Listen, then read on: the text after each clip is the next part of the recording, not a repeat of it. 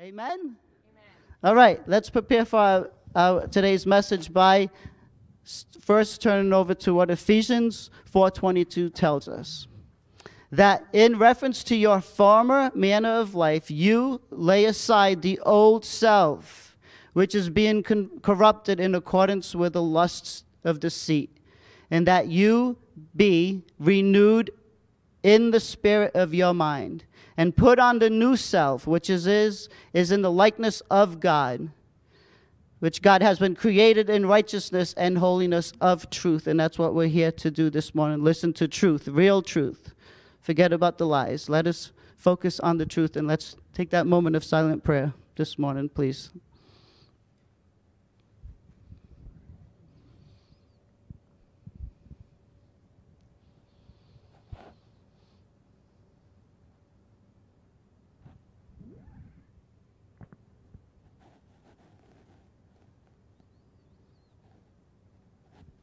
Father, thank you once again for giving us another opportunity to gather together, Father, as your children here in Somerset, Massachusetts, face to face, Father, and also throughout the world through the technology that you've made available for us, Father. We ask once again that you bless the time that we have together and the message that you have for us, Father, today.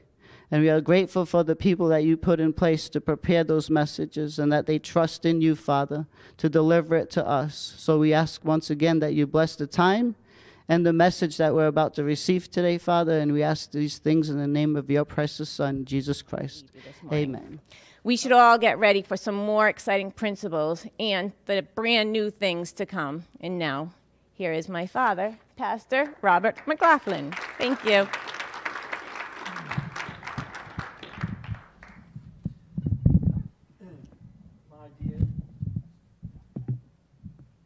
I called her my dear because she's my dear daughter. That was very, very interesting, very well done. I cannot believe you did that. I'll tell you, I just can't believe you did it the way you did it. You need to be congratulated on that. Let me tell you something. Originally, if you folks remember, for those who do remember, we used to have men open up here, and they were supposed to do a synopsis. And a lot of times it went from a synopsis, which is it should have been a revelation, or it should have been a description of what we studied that week. And it turned into the fact that men would get up here and they'd maybe switch it a little bit and tell us what they learned or something else. But we hardly had someone that did it like it should be done. And what it should be done, what you just heard is the way it should have been done. She actually gave a description of what we studied this past week, and she gave it in a very, very difficult way because, first of all, being a woman up here and being ridiculed, which she is being ridiculed because she's now taken over the ministry according to some gurus here. And I'm supposed to be lost or something, but this is my daughter. She's not taking over anything. She's my daughter. She's up here because I want her up here. And if you have a problem with that, I told you before, there's the doors. You can leave anytime. And she did an amazing job, and I'm very proud of her. And I'm not going to apologize for her. I'm going to compliment her, because she did it the way it should have been done. And I'm very happy the way that she actually gave you an introduction to what we're going to note, because it is a very difficult doctrine to teach, let alone get up here in front of a congregation that basically, I'm still sad to hear that I still got people there that think that this is a game, or we shouldn't have her up here because she's a woman, or they're taking over the ministry, the Madeiras, and taking over my ministry. I'm senile. I don't know what to do. All I can say is the Bible says, do all things without murmuring and complaining, Philippians 2 verse 14. And maybe you should practice that if that's your attitude, because you're here for the wrong reason. So you did an amazing job, and I'm going to give you a round of applause myself. Thank you, my daughter. Okay, once again, we begin this morning with some of the blessings that she actually told us. And we're going to begin with this morning with some of the blessings and accomplishments that our Lord's ascension, his descension, when he descended into hell, because he had to go down to get the Old Testament saints, and the new doctrine, the session, were about to be mentioned and supplied by our Lord's victories upon the cross. Did I tell you to turn to 1 Peter chapter 1? Turn to 1 Peter chapter 1. Because this is a reference to our Lord's ascension into heaven following his resurrection, his position at the right hand of God the Father. And when he arrived in heaven, he heard those magical words, by the way, which were quoted from Psalm 110, as she mentioned, Matthew 22:44. These are quoted in the Old Testament and the New. Mark 12:36, Luke 20, verse 42, Acts 2:34 through 35, and Hebrews 10:12 through 14. So I want you to remember those particular scriptures, because I'm not going to give them all the time, but they're very important in our subject. Psalm 110:1 is the first time David said, "The Lord, Jehovah, said to my Lord, sit down at my right hand until I make your enemies a footstool for your feet." It was David that first said that in Psalm 110:1. Our Lord thought it was so important, he said it in Matthew 22:44, Mark 12:36, Luke 20, verse 42. The early apostles did it in the book of Acts, and they all did it. The writer of Hebrews, we don't know who it was, but they said, the individual, actually said, "Sit down at my right hand until I make your enemies a footstool for your feet." A very important principle, because this is a passage that describes the doctrine of the session, which is that doctrine of Christology, which means it's about Jesus Christ, that pertains not to the glorification of our Lord's deity, but the glorification of our Lord's humanity at the right hand of God the Father. Remember, at the right hand of God the Father is a member of the human race who actually represents you. And speaking of you and being represented, I believe it's your birthday, Mr. O'Brien. Is today your birthday, Mr. O'Brien? Bob? Is today your birthday? John Forsythe. Is today your birthday, Bob? Oh, February 3rd, John Forsythe, is your birthday? That's good. Good. Happy birthday. Guess who else's birthday it is? It's someone on stage's birthday. I won't tell you yet. What's that? We're told, yeah, well, there's the gambler here. It's his birthday. I won't tell you who he is. It's his birthday. Everybody must have had parents that fooled around the same month, because there's a lot of birthdays here. I got two more in the back. It's their birthdays. My grandson's birthday. Bryson, happy birthday, Bryson. It's Bryson's birthday. It's really Bryson's birthday? Bryson, you must have had a good time last night. You coming on your birthday? You got sunglasses on? What's her name? Well, I'm sorry. No, don't want to say that. We got a lot of people that have a birthday today, but there's someone on stage that has the birthday too. And I'm going to tell you who he is, but it's not me. As you know, I'm senile. I don't have birthdays anymore. But anyway, when our Lord actually just went to heaven, this doctrine of the session is that doctrine that pertains to everything about him, to the glorification of our Lord's humanity at the right hand of God the Father. For when our Lord received that title, when our Lord received the title that he did, to sit down at the right hand of God, he was beginning to experience the ultimate glory of everything he could ever imagine that was about to happen to him. He did not know, because in his humanity, he was actually learning things as well. You got to remember, being seated at the right hand of God is a member of the human race that you and I are in union with right now. We have a member of the human race, Jesus Christ, who's seated at the right hand of God. And the Bible says every one of you are seated with him in the plan of God in Ephesians 2, verse 6. And so when he actually received that title, that's why the angels actually were rejoicing with him. And they will not have the ultimate rejoice until we get into another doctrine that's about to follow this one as well. But these particular principles come from individual doctrines, like things that were said in the Bible that I've quoted for years and you've heard for years, like 1 Corinthians 2:9. Things which eye has not seen. Even the Lord learned this. Things which the eye has not seen. Things which the ear has not heard, and which have not entered the heart of man. All that God has prepared for those who do what? Those who what? love him. Not for those who are saved, but for those who love him. If you love him, God has many blessings for you that he has prepared just for you because of your love for him and his son. 1 Corinthians 2:9. But you know who actually is impressed by these and these particular principles, and we overlook them a lot? It's the angels. There's a lot of things that happen in the eternal realm, in the angelic realm especially, where we miss out on what the angels are doing, because the angels tell us a lot. They're limited, even though they were in heaven and they saw the Son of God, but they didn't see him in his humanity, but they saw what heaven was and what heaven was all about and all those things. Even though they were in heaven, they still were learning. And so I want you to look at 1 Peter 1, verse 12. Notice what it says. It was revealed to them. To who? To those angels, also to the Old Testament saints, that they were not serving themselves, but you.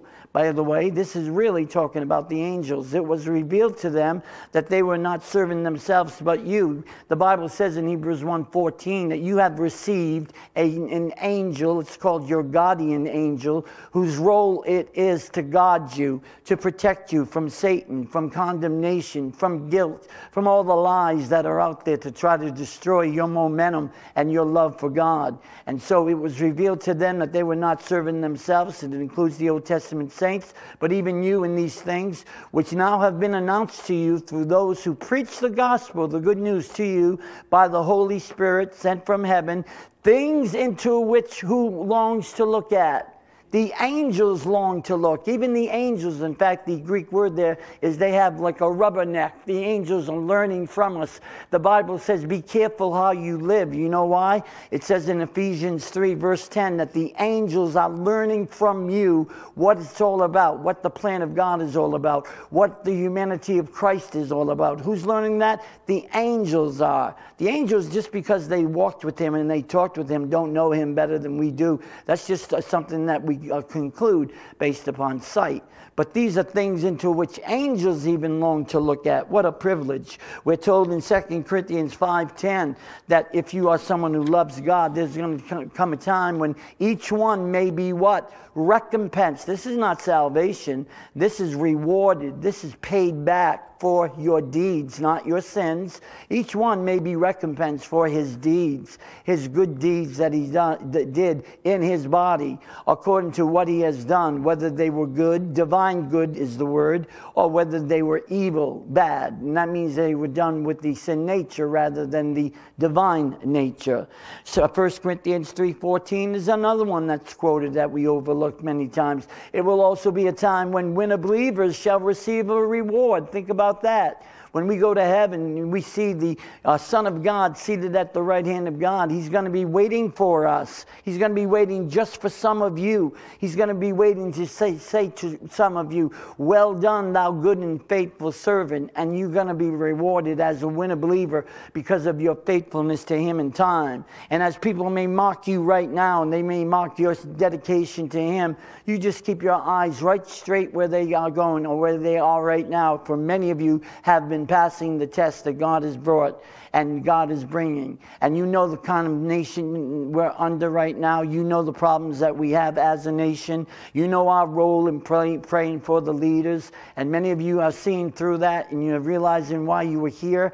And you're going to be rewarded for that. Why? Because you became a winner believer. You did not let the guilt and the condemnation that comes from the cosmic system drag you down. And there's also going to be a time when 2 Corinthians 5:10 is going to be rewarded, which says that each one may be recompensed for deeds in the body. So the point is that the doctrine of the session is that doctrine of Christology. It pertains to the glorification of our Lord's humanity at the right hand of God. It's also going to be a time that if the Lord Jesus Christ remained on earth, he would have had a limited glory. But when he went to the third heaven, he became superior to all creation, and therefore he received an unlimited amount of glory. Why? Because God always rewards his people. And by the way, some of you wives are going to be rewarded for the fact that you gave up your husband so that they could do the work of God. Some of you husbands will be rewarded because your wives are doing the same thing. There's a reward for that. And if you have the privilege of ever be becoming a part of the third witness, where your marriage brings glory to God, because both of you have been serving God and loving God. You now have become a unique individual, because very few individuals ever reach the third witness status. And therefore, it's interesting that the word that we have is used for the mind when he says, if you want to love the Lord. Look at Colossians chapter 3, verse 1. I want you to see something very interesting. I want you to see how the Apostle Paul put it. Beginning with Colossians 3, verse 1. How's everyone doing today?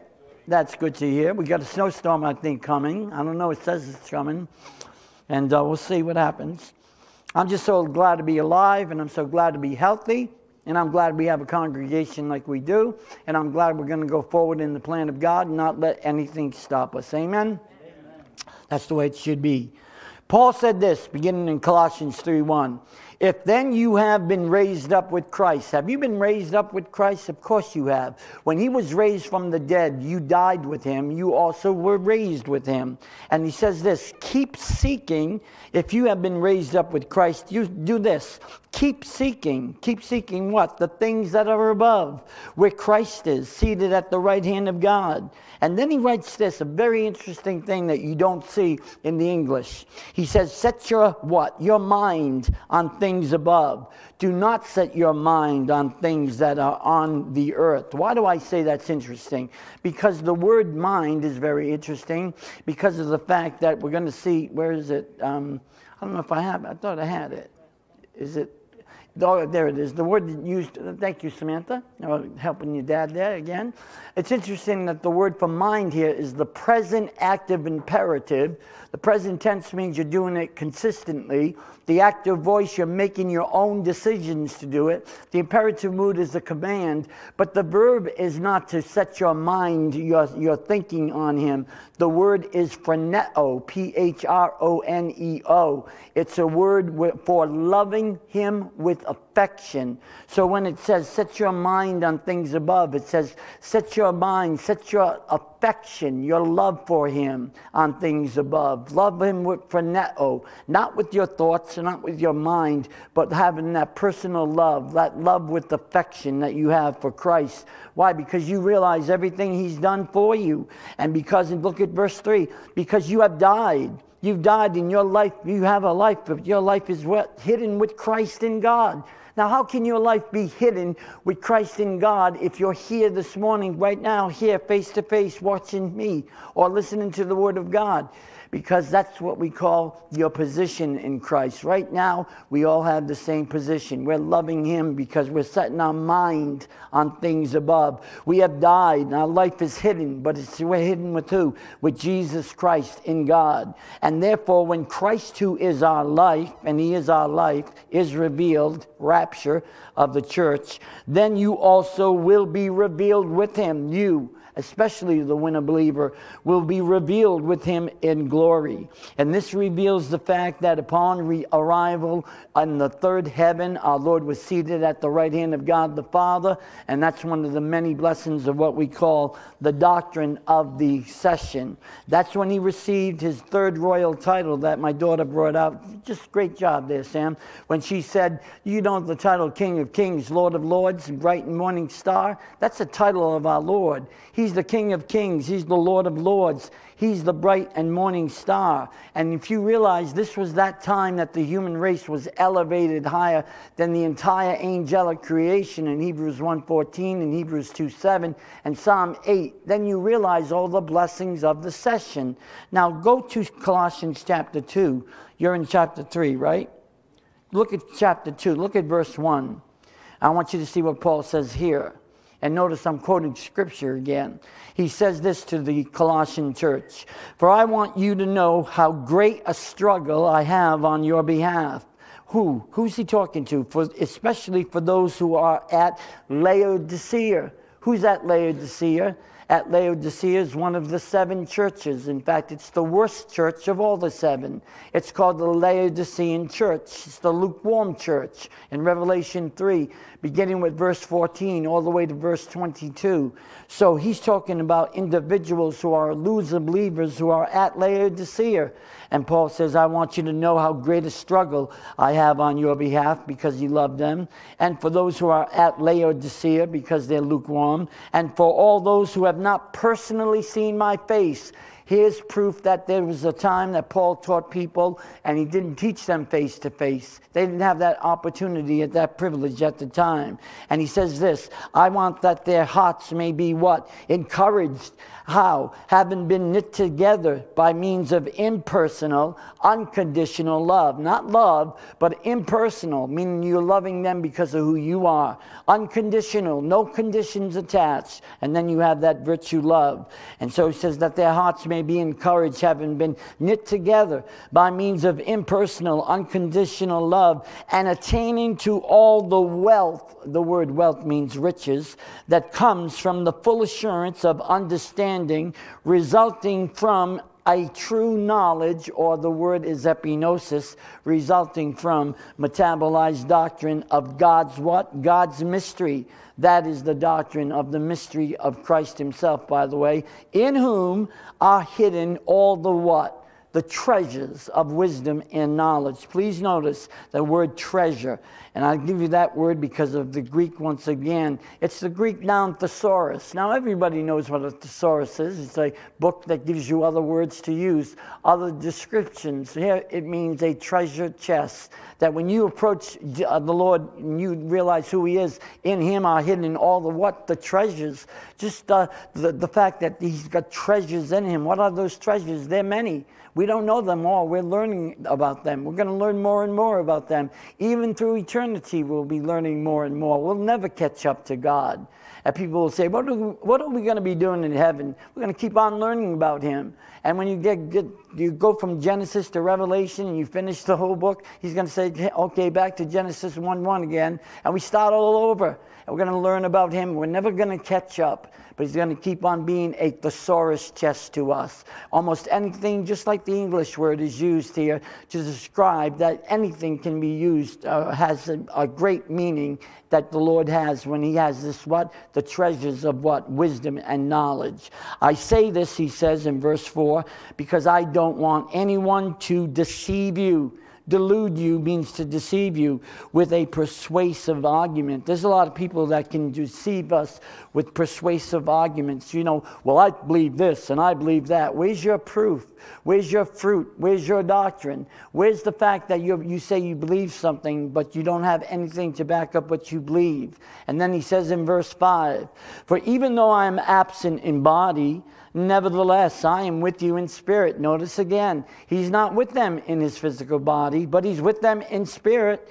He's rejoicing to see your good discipline, he says, and the stability of your faith or your doctrine in Christ. Therefore, in Colossians 2:6, as you therefore have received Christ Jesus the Lord yourselves. How did you receive the Lord Jesus Christ in Ephesians 2:8? By grace, through faith, not of works. So, what are you to do? Walk in him by means of what? Grace. By grace, through faith, not of works. Let me repeat that. As you therefore have received Christ Jesus the Lord yourselves, that's your salvation. Ephesians 2:8, by means of grace, through faith, not of yourselves. So walk in him by means of the same principle, by grace, through faith. In other words, it's the same way you were saved, the same way you live. Having been firmly rooted, and now you're being built up and you're being established in your faith, just as you were instructed, and you're overflowing with what? Gratitude. Now, according to Psalm 8, which I want you to go to right now, originally you have to know something about man. Man was originally, when God created the angels, man was created, the angels were created higher than the human race. Originally, Psalm 8 tells us man was created higher than the animal creation, but lower than the angels. Again, man was created higher than the animal creation. When God created the human race, what did he say? Rule over them. He said, you rule, have rulership over the world. And they lost that rulership. Well, you know what? God did something fantastic beginning in Psalm 8. So go back to Psalm 8. Let's let the Word of God speak to us in verse 1. Psalm 8, verse 1. John, you can take these before I do something wrong. Look at verse 1. For the choir director, this is David now. He's the writer of music, by the way, on the gittit. It's by the way, that's a up-to-date guitar. A psalm of David, a song of David. O Lord, our Lord, how majestic is your name in all the earth. Who has displayed thy splendor above the heavens? From the mouth of infants, notice this, and nursing babes, you've established strength because of your adversaries, to make the enemy and the revengeful what? Cease. When I consider the heavens, the writer says, David, when I look at the heavens, the work of your fingers, the moon and the stars which thou hast ordained, I think about this. What is man? What are we that you even take thought of him? What do we think we are, by the way, that God even takes thought of us? And the Son of Man, that you even just care for him. For you have made him a little, you notice this, yet thou hast made him a little lower than God, or the gods, and you crown him with glory and majesty. You do make him to rule over the works of your hands. You put all things under his feet, all sheep and oxen, and also the beasts of the field, the birds of the heavens, the fish of the sea, whatever passes through the paths of the seas. O Lord, our God, our Lord, how majestic is your name in all the earth. So I want you to think about that. Originally, that's the creation where God created the angels above the human race. Now, when our Lord arrived in heaven as a member of the human race, he was rewarded by God the Father for what we call his strategic and tactical victory in the angelic conflict. God said, you have victory. Where did he get that victory from? Colossians 2:14 and 15 says his victory came from the cross. At the cross he died for the sins of who? The entire human race. And because of that, God rewarded him with a strategic and tactical victory blessing in the angelic conflict. And what was that reward? We're going to see it. It was a brand new title for a brand new strategic victory. And that brand new title, by the way, he did not possess before he became a member of the human race, is the King of Kings. It's something new. He was not the King of Kings in the Old Testament. He was not the Lord of Lords, the bright morning star. By the way, who are the kings that he's going to be kings over? It can't be the entire human race. There'd be no king. I mean, everybody would be a king. The kings are winner believers. The Lord of Lords, the Lords are winner believers. He's the King of all kings, the winners. He's the Lord of all the Lords, the winners. He's the bright and morning star, the title that Satan wanted from him. It's the greatest title God could ever have. Jesus Christ now is the bright and morning star, and he shares that with only one group of people called the ecclesia. Not the royal family, but the church, the called out ones, the ecclesias. That was his third, what we call royal title. A brand new title, by the way. A brand new title that was made of royalty. And his first two titles, as my daughter brought out, the first one was the Son of God. So as the Son of God, he had to have a family. His family is, the royal family is for him, God the Father and God the Holy Spirit. They are related to the Son. He's the Son of God, and therefore his royal family is the Father and the Holy Spirit. So that all three members of his royal family were God or deity. His second title is called the Son of David. His royal family was made up of just Jews, not Gentiles, but Jews, or those who actually converted to the Jewish religion, or the Davidic dynasty, and so he's called the Son of David. And as the Son of David, what did he have? He had to have a brand new family, and how he had, because that brand new family is going to be, of course, the fact that he was the Son of David, and therefore the brand new family would be the Jewish people. But however, his third royal title was actually the royal title we're going to see. The age of Israel had to be halted. It had to be stopped or paused. The church age was inserted for the calling out of his third royal family, called the ecclesia, or the royal family. 1 Peter 2. Go to 1 Peter 2. Look at verse 9. Because here's where we get royal family. But he didn't have a royal, he's the leader of a royal family, but he doesn't have a family yet. So God says, I'm going to give him a third family. And that third family is going to be made up of royalty. 1 Peter 2, look at verse 9. But you are a chosen race. Do you believe that this morning? Do you believe that all of you, in spite of what people may think about you or what you think about yourself, that you are a chosen race, that you've been made a chosen race, a royal priesthood, that you're a holy nation, that you all are a people for God's own possession, so that you can proclaim the excellencies of him who has called you out of darkness into his marvelous what? His marvelous light. Think about that. However, there would be a fantastic change that had to be made from David's Psalms in the book of Hebrews. For example, go to Hebrews 2 for a moment. Look at verse 6.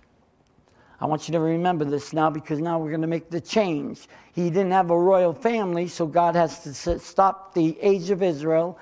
He said to Israel, I owe you 483 years, but 7 are missing. The 7 are going to be the 7 years of the tribulation. During that time, the church will be formed, the new royal family. Hebrews 2, verse 6. But one is testified, saying somewhere, what is man, that thou rememberest him? Or the son of man, that thou art concerned about him? That's a quotation from Psalm 8:4. What is man? What you see in Hebrews 2:6. What is man, that you do take thought of him? And the son of man, that does care for him. Look at verse 7. For you have made him for a what? Notice the next phrase. Thou hast made him for a little while lower than the angels. Now he's not lower than the angels. He was made for a little while lower than the angels. You've crowned him with glory and honor. You've appointed him over the work of your hands. You've put all things in subjection under his feet. That is, of course, a reference to Psalm 8, 5 through 6, which we read. Yet thou hast made him a little lower than God, the gods. You crowned him with glory and majesty. You made him to rule over the works of your hands. You put all things under his feet. Notice how the Bible's clear, right to the point. However, notice what is added in Hebrews 2:7 again. Don't miss it. For you've made him for a little while.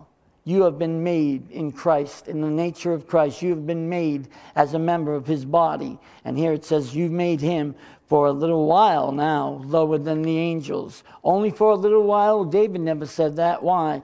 Because Old Testament saints were not elevated higher than angels, because they were not in union with Christ like New Testament saints. You are in union with Christ. You are a new creature. Why? Because God had to make you brand new. You're not an old creature. You're a new creature. You have a new nature. And that new nature is given throughout the Word of God. Because you have a new nature, you have to have a new life. Everything's brand new because the Lord made you like that. Because of grace. No other word but because of grace. And again, because Old Testament saints were not elevated higher than the angels, they were not in union with Christ. That's why they're not like the New Testament saints. So Hebrews 2:8 says, you've put all things in subjection under his feet. For in subjecting all things to him, he left nothing that is not subject to him. But now, yet we do see all things subjected to him. Now we know he's got everything subjected to him. But we do see him who has been made for a little while lower than angels, verse 9, namely Jesus. Now, it doesn't say Christ, does it? It says Jesus, his humanity. Because of the suffering of death on the cross, he's crowned with glory and honor, that by the grace of God, he might taste death for who? For who?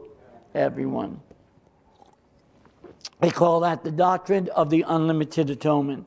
For it was fitting for him, for whom are all things, the Lord, and through whom are all things, in bringing many sons to glory. That would be you and me. Every member of the human race. In Christ Jesus, there's neither male or female, bond or free, Jew or Gentile. You're all equal in Christ Jesus.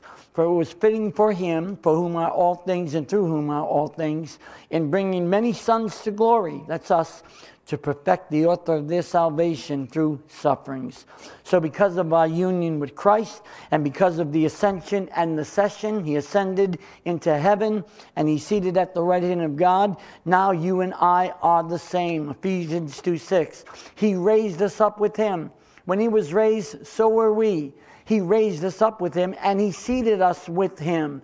Where? In the heavenly places. So right now, you may not feel like you've been raised up. You may not feel like you're seated with him in heavenly places. The Bible says you are. in Christ Jesus. The issue is, do you believe the Bible or do you believe what man says? Look at go back to Hebrews 1, verse 13. And notice what it says here. This is all proof of what I'm saying, because you'll see in the end how this really applies to us. Hebrews 1:13. I don't know, I got hooked on this bubbly water, and ever since then I can't drink anything else. It's holy water, I think. Come on, you guys have to have a little bit of laughter here. You know, it's the Lord's day. Another day to be alive. Another day we can say thank you for all He's done. To which of the angels, verse 13, to which of the angels has He ever said, sit down at my right hand until I make your enemies a footstool for your feet? Has God ever said that to an angel? Never. Has He ever said that to a member of the human race? Yes. Who? Jesus Christ and us, because we are in union with Him. Position of truth. God the Father never said that to any angel, but only to the Lord Jesus Christ. It's very significant that God the Father said this to the humanity of Christ when He was in His resurrection body. This means that although we are now inferior to angels experientially, we're inferior to them. We can't do what they can do in our human bodies on this earth. In the future, in a resurrection body, which we all have, we will be totally superior to angels. That's why the angels are going to have something that they have to do. Coming up in verse 14. You can see it for yourself in just a second. But to which of the angels has He ever said, sit at my right hand? To none of them, until I make your enemies a footstool for your feet. But now, we are now inferior to angels experientially, but in the human body on this earth, experientially, we're inferior. Someday in our resurrection body, we are going to be superior to them. And that's why, concerning the angels, look at verse 14. This is why you have, whether you like it or not, whether you know it or not, and you're going to be very grateful if God someday shows you, because you'll have the opportunity to ask Him, could you show me how many times my angels, my guardian angels came through and protected me? Could you show me how many times my guardian angels came through and protected my family and were there for me when I thought no one was? Can you please show me that, Lord? And the Lord said, absolutely. But He'll prove it by letting you look at verse 14. Are they not all ministering spirits? Who are we talking about? Angels. And what are they to do? They're sent out. They're sent out by who? God. To render service for who? For the sake of everyone? No. But for the sake of those who will inherit what? Salvation. That is us, baby. I'm sorry. That is us. That is us. Now, all of this is why this doctrine of the ascension and the session is the missing link between the resurrection of Christ and the Christian way of life. The key here is something new had to be created to accompany this new third royalty of Jesus Christ, a new royal family. He had to have a new royal family. Now, you and I are brand new. We take it for granted. We look around, some of you, for example, I got some teenagers now. They're looking over here. I am not over there. I've got a tendency, I'm starting to think I should put pictures of me on the walls so that when I'm teaching and you're looking over there, I'll be there. I can wave to you too. And, you might feel a little bit at home. I'm up here. You're down here. I am smart. You are not. So that's the word, okay? Now, all of this is why this doctrine of the ascension and session is the missing link between the resurrection of Christ and the Christian way of life. Something new had to be created. His new royalty had to be a brand new species. Therefore, if anyone is in Christ, are you in Christ? Yes, you are. Then you are what? He is a new creature. How did you become a new creature? Well, the old things have passed away. That's your old nature. That's gone. That's dead. That died with Christ when He was on the cross. Old things have passed away. Behold, what has come? New things have what? New things have come. Why? Because you're a brand new creature. Have you been enjoying the new things that God gave you? Do you even know the new things that God has given you? Are you ignoring them? Maybe you're not ignoring them, but maybe you're ignorant of them. So what? I've been ignorant of a lot of the things. So what do? You just change your mind. That's what repentance is. You just change your mind. I realize now I'm a new creature. I don't care what people think about me. I care about what God thinks about me. I care about what he thinks and what he wants me to do. I don't care what people think about me or anybody else. I care about me and what God thinks about me and what my role is. And I love you people the same way that I care about myself. That's having the mind of Christ. And that's why I love 2 Corinthians 5:17. I'm a new creature. But look at Romans chapter 6, because we're given something else. If we're new creatures, well, what are we going to do as a new creature? We have to have a new type of life, don't we? We can't be a new creature and then walk in the Old Testament, can we? No, that's not a good life to live. Well, I'm born again and saved, I'm a brand new creature, now I got to go back to the Old Testament and sacrifice animals. It doesn't make sense. But I'm given a brand new life, and so are you.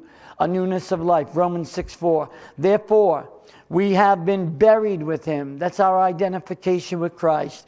We've been buried with him through what? Baptism into his death. Notice position, no truth there. We've been buried with him. When he was buried, we were buried. Through what? Baptism, or identification with his death. In order that as Christ was raised from the dead through the glory of the Father, so we too might now walk in what kind of life? The newness of life. You ought to wake up every morning and go, yes, another day to be alive, another day where I can walk in the newness of life. I can't wait to tell people about the new life I have, because the new man I am, and because of my Lord and Savior who loved me so much, he was willing to go to the cross so much that if I was the only one that needed salvation, he would have done it just for me or just for you. Newness of life. Look at Romans 7:6. But now we have been released from the law, thank God, the Mosaic law, having died to that by which we were bound. We used to be bound to the Old Testament, so that we serve now in a newness of what? A newness of the Spirit, and not in oldness of the letter. What's the newness of the Spirit? The new nature, the new life, not in the oldness of the letter, the old Mosaic law. Galatians 6:15 says it like this. Romans 6:4 says it like this, but anyway, where's Galatians 6:15? There it is. For in Christ neither is circumcision anything, nor uncircumcision, but here's what counts, a brand new what? Creation. And by the way, circumcision was what they would fight about in the Old Testament at that time. It was like baptism, water baptism today. For neither is water baptism anything, nor whether you've been baptized or not anything, but being a new creation, that's everything. So the issue is not whether you're circumcised or not. The issue is, are you a brand new creature? Back to here. Romans 6, was it 6:4? I read that, 7:6? Okay. Ephesians 2:15. This one says this, we are now called one new man by abolishing in his flesh. Look at Ephesians. I want you to see this with the ear gate, both, your eyes and ears. Ephesians 2:15, I want you to see we are called the one new man. Not just a new creature, we're one new man. And how? By abolishing in his flesh, Ephesians 2:15, the enmity, which is the law of the commandments that were contained in ordinances. That means we all had laws that we had broken against God, that in himself he might make the two, that's you and I, Jew and Gentile, into now one, what kind of man? One new man, thus establishing peace with God. Look at Ephesians 4:24, where Deacon Medeiros read this. We are commanded to put on the new what? The new self. What is it called? A brand new self. Do you know the new self that you are? The Bible says we are commanded to put the new self on. Which, and by the way, why would you want the new self? In the likeness of God it has been created. You've got a brand new nature. Do you realize that, I was telling John this, do you realize that you've got a nature that can't sin? You've got a nature that cannot sin. No, you can't sin. It's impossible. It says no one who's been born again ever sins. You say, wait a minute, I sin. No, you don't. It's not you that sins. It's the sin nature that dwells in you. You can't sin. And the Bible says why? In 1 John 3:9, it says, because you're born of God. And your seed, your regenerated new seed cannot sin. It's impossible. And therefore, because you cannot sin, what does sin when you sin?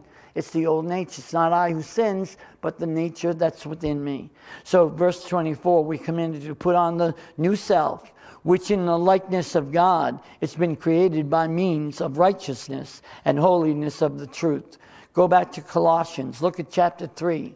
Please notice again, I'm not bragging. I'm just giving you chapters and verses for a brand new subject that I've only taught on, I think, twice. Colossians 3, verse 9.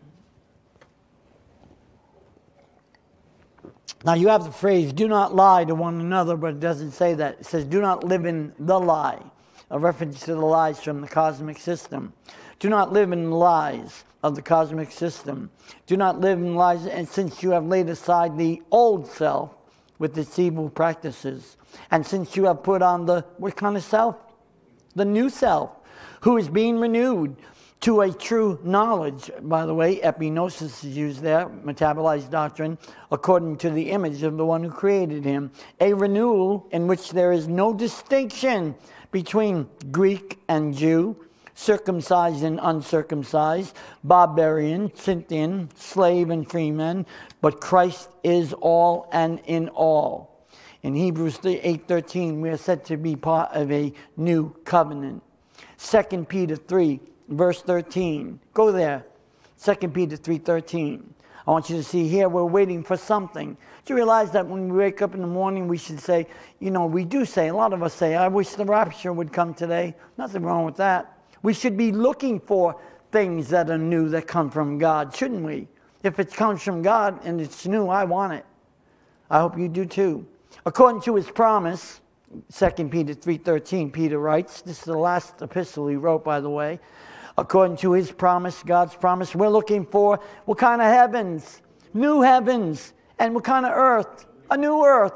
Forget about this heaven and the earth. Well, the president's cheating us right now, and Trump got a bad deal, and this is going on. Who cares? We're looking for a new heaven and a new earth. And why? In which righteousness dwells. Or go to 1 John 2. Look at verse 8. Not the epistle, but 1 John 2. We also have was that something that just went off? No, the cough. That was the cough? Anybody cough just then? Oh, do you need some water? Oh, can we have water for the young man, please? Want to give him sparkling water, Joe? Or would you like plain water? Plain water is okay. Plain water for Joe. Coming up. 1 John 2, verse 8. Notice that John gets it. It's his birthday today. Verse 8. On the other hand, I'm writing a new commandment. Please notice the new commandment. I'm writing a new commandment to you, which is true in him and in you, because the darkness is passing away and the true light is already shining. And what is he writing? A brand new commandment. What does that new commandment do? That new commandment is a new way to love. It's unconditional, impersonal. And he says, I'm writing to you, I'm going to give you a brand new way of loving. Revelation 21:1 tells us that, well, it's not there. Go to, I already took you to Ephesians 4, right? 24 and 2 Peter 3:13. There it is. Revelation 21:1.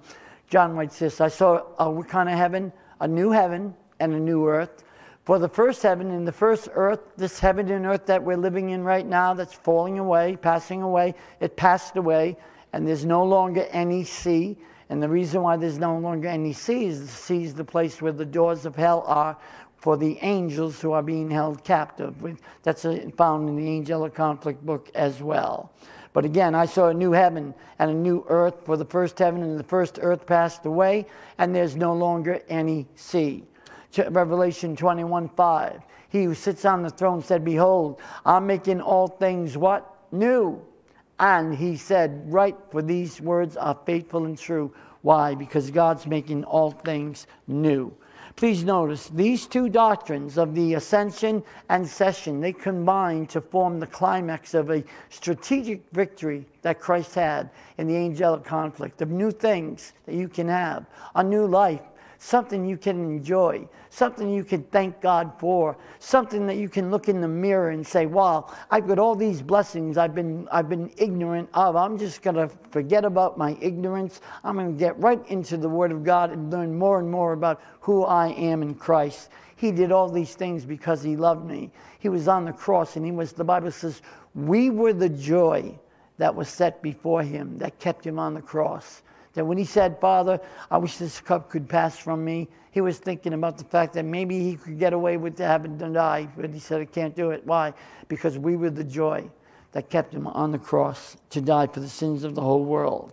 And therefore, even when the rapture had taken place, because there's people that get saved after the rapture, but even during that time, while the angels were still talking, our Lord was already in the third heaven, and they were still talking about all the things he's accomplished. When we get there, or the rapture generation, that's when the new doctrine that's coming up, the big genuflex, takes place, and then the whole army, the whole church gets together, and we have a party like you cannot believe. And that's something that we should all look forward for, because he traveled billions and billions of light years in just a few seconds. And so after his ascension and his session fulfilled that prophecy, 1:10, the Lord God the Father said to my Lord God the Son, sit down on my right hand, shall I make your enemies a footstool for your feet. That's when the victory of Jesus Christ and his power was actually really given like never before, because people began to understand it, especially the Old Testament saints, and especially us when we arrive after the rapture. So his first royal title is related to his strategic victory, but that first royal title is related to his deity. His title, Son of God. His royal family, the Father and the Holy Spirit. His second royal title is related to his humanity.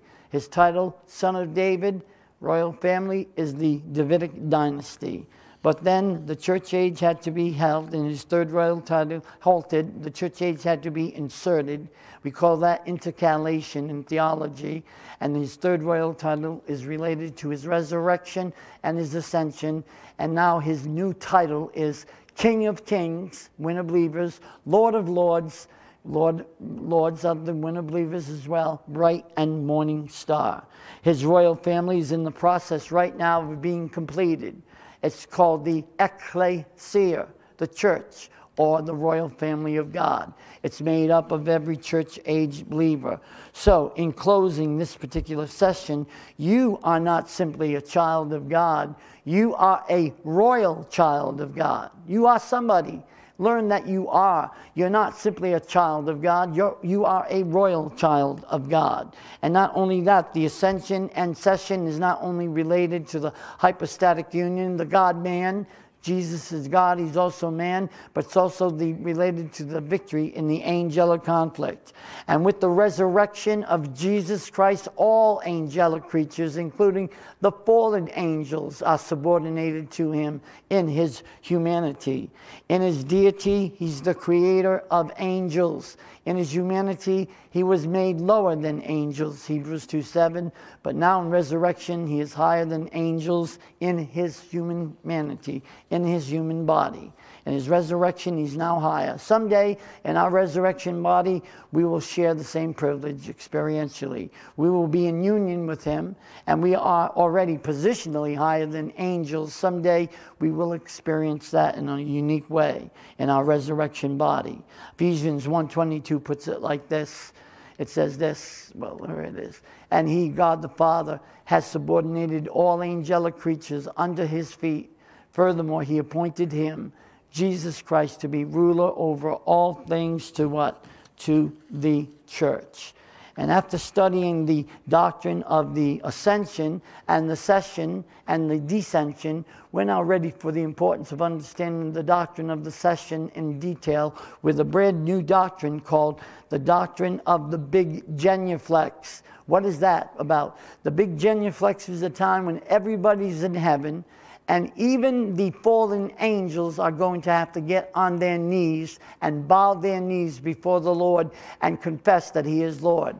It doesn't matter whether you're a believer or an unbeliever. It doesn't matter whether you're a fallen angel or an elect angel. You will all agree with the fact that someday every knee shall bow and every tongue will confess that Jesus is Lord.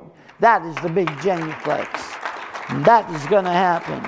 And so right now we're waiting for the rapture. We're enjoying these things as we're going to enjoy them more and more as time goes on and we learn more and more. Don't be familiar with God's word. It will change your life. It'll give you blessings that stagger the imagination. It'll bless your family. It'll bless you physically. It'll bless you mentally. It'll just get a hold of your life and make you realize what a privilege it is to be a part of the King of Kings and the Lord of Lords and that great and morning star, our Lord and Savior, Jesus Christ. Father, thank you for the power of your word today. Thank you for the fact that someday we realize that every knee shall bow and every tongue will confess that your Son is Lord. And Father, I dedicate the closing moments to anyone who's never been born again and saved, that if they've never believed in the Lord Jesus Christ as their Lord and Savior, that I ask you right now, Father, that you reveal to them that they need to recognize that they're a sinner and that they need to recognize that they need to be saved. And as we do close this particular part of the service, I just ask that you just allow my daughter to come forward and wrap these things up according to what she has received as a woman of God and as someone who also loves your word and loves to actually share these principles with the body of Christ. So bless her in her words and the remainder of this service. In the name of our Lord and Savior, we do pray. And the entire church says what? Amen. Thank you, Father.